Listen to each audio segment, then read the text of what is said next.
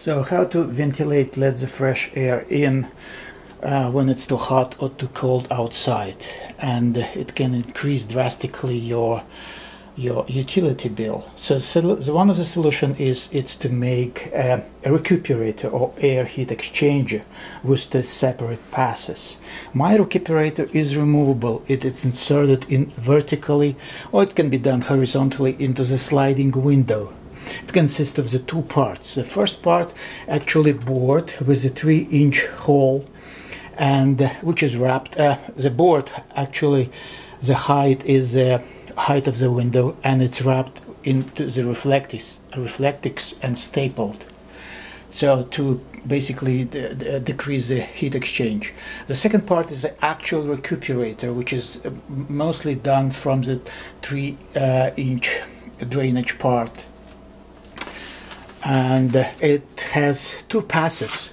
One pass, it's through those hoses, gets sucked air into the room using this fan, and the used air using this fan in opposite direction through through the tubes get sucked out and then dispersed through those 1.5 inches holes.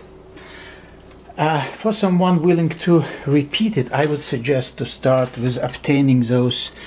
In my case, it's a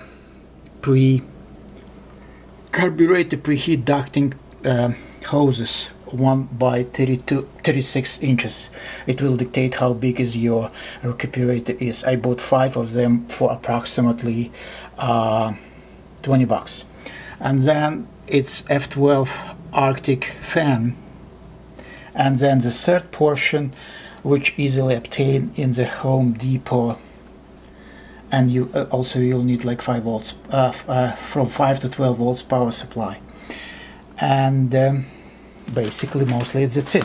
So now let's have a look closely how basically this recuperator works.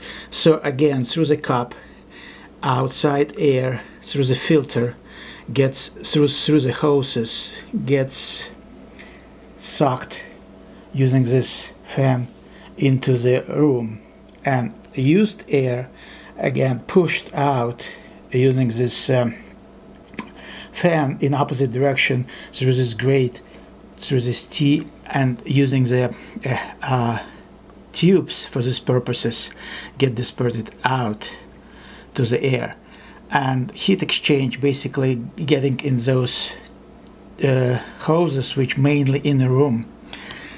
Those are the parts which I obtained from the Home Depot, but of course I will also include this picture in the description. And again, 5 volts, from 5 to 12 volts power supply. I use the 12 volts power supply, and you may need to use timers, so you will control how often you're planning to turn it on and off. So first, what you will need to do is to drill like 16 half an inch holes by perimeter in this first piece. Then basically put 4, in my case, hoses, and you will need to cork them by perimeter tight, so it will be airtight, so the air will not pass, will not exchange here. And then through the elbow, through the longer piece, through the T, through the smaller piece, you will have another 4 holes, hoses which you will need to basically airtight on the other side. And the whole assembly basically gets, then you will need to install those 2 fans. The advantage of those fans, I don't know if you can see, it has 2 extra connectors. So one of them you can interconnect like this, and one you can cut basically to solder 5.5 millimeter socket for basically attaching the power supply. Then the whole assembly, through the hole you placed your recuperator, and on the other side you will need, in a cup, drill 4 holes 1 inch and insert air filter.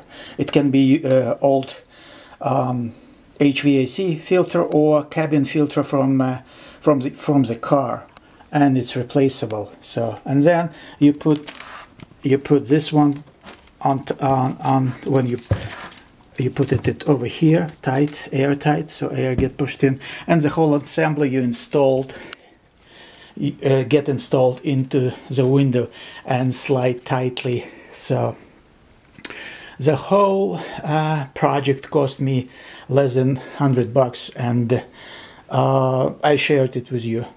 Enjoy. Thank you.